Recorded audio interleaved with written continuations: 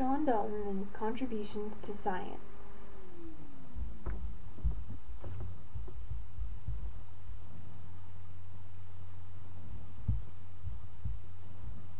John Dalton, a meteorologist, physicist, and chemist, was born into a Quaker family in England in 1766.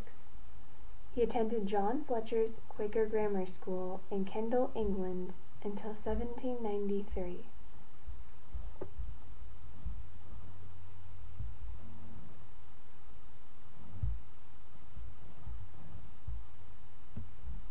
After 10 years of teaching, and starting as a 12-year-old teacher at that, he moved to Manchester, England, and involved himself in laboratories.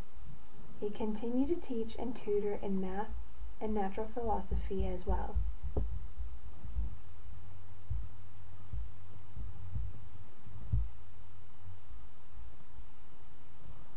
He was also a public lecturer.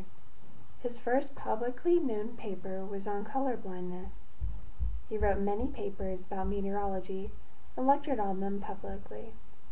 He recorded the weather from 1787 until his death in 1844.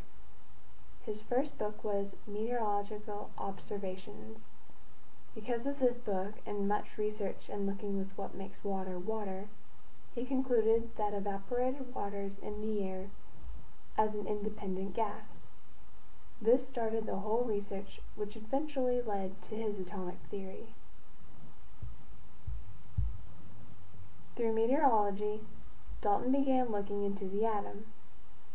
He explained that matter is made of atoms and concluded all his ideas through the atomic theory in 1803. By drawing out what atoms looked like and combining it with compounds and atomic weights, he was able to come up with H and O, or hydrogen and oxygen.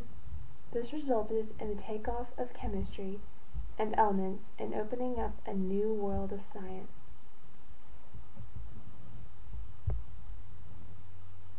Dalton was a Quaker, so he lived a very humble and quiet life, but he was quite popular after his death because of his contributions to science. The atomic theory.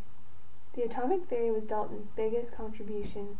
It stated that all matter is composed of very small particles, and that all atoms of an element are identical, but different from atoms of another element.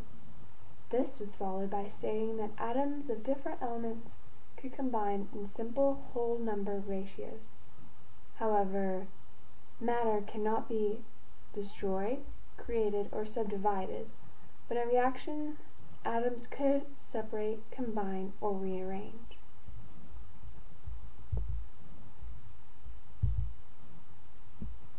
The atomic theory gave future chemists the ability to see what would happen when they applied these statements to elements and what compounds and reactions they would receive.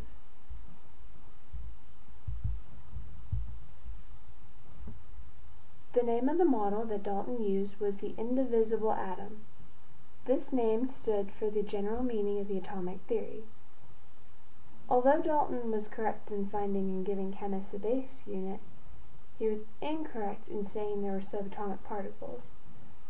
But when Dalton made this big discovery of the atom and its meaning, he also created the fundamental laws of chemistry. The fundamental laws.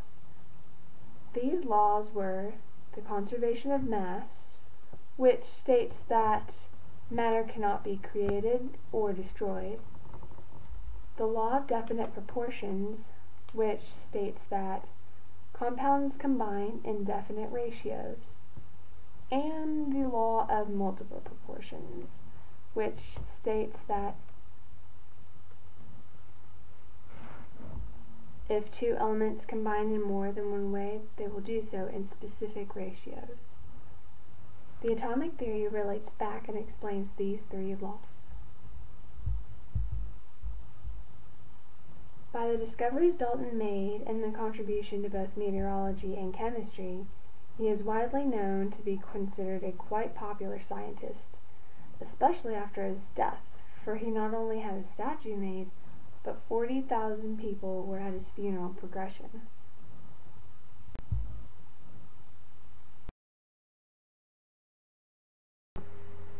little more on color blindness.